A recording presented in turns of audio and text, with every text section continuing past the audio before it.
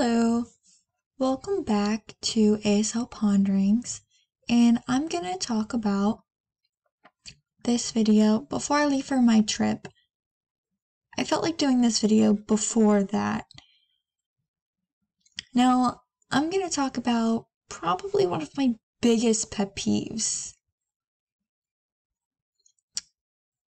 And I'm just gonna start with that.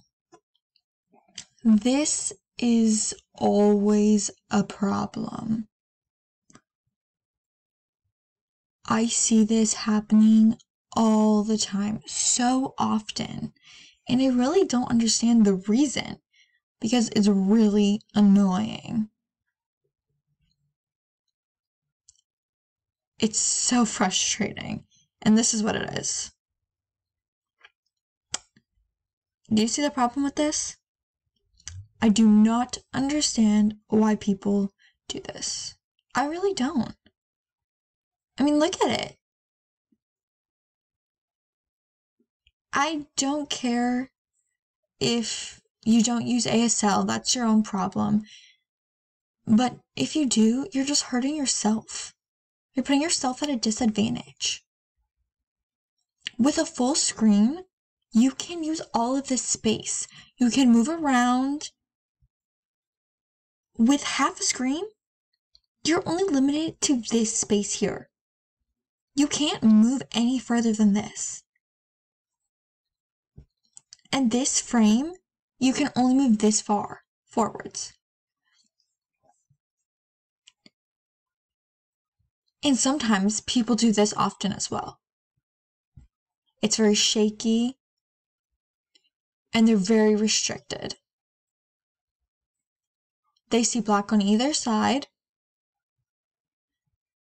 and the video is just like this. You see just the one frame in the middle. And I can't do this. I have to switch it back. This is very frustrating. If this is your personal preference, I don't care. But posting it on YouTube like that, don't do it. When you post a video like that on ASL that, just don't. It's really annoying.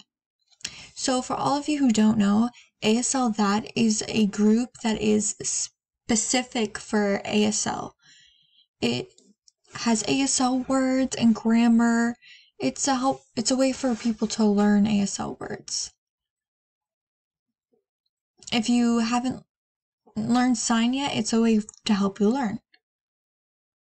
It's basically discussions about ASL, which is great. I love it. I've posted on that before as well.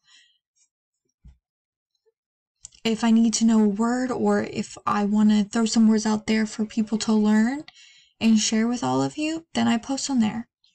But it's really, really frustrating when people put in the comments, post comments on videos that are like that. Just stop. Make it full screen. Easy as that. It's not that hard to do. And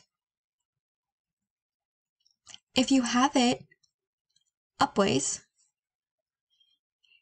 it poses some difficulties as well. You know, if you have it like you're calling on the phone.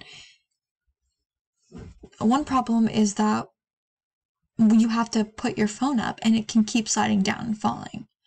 But when you turn your phone sideways, it's less likely to fall and it will stay. So just stop, please. Stop. Thank you for listening to my rant. Let me know your thoughts on this topic. And if you have anything else you want to say about it. And put those comments down below. And I'll see you next time.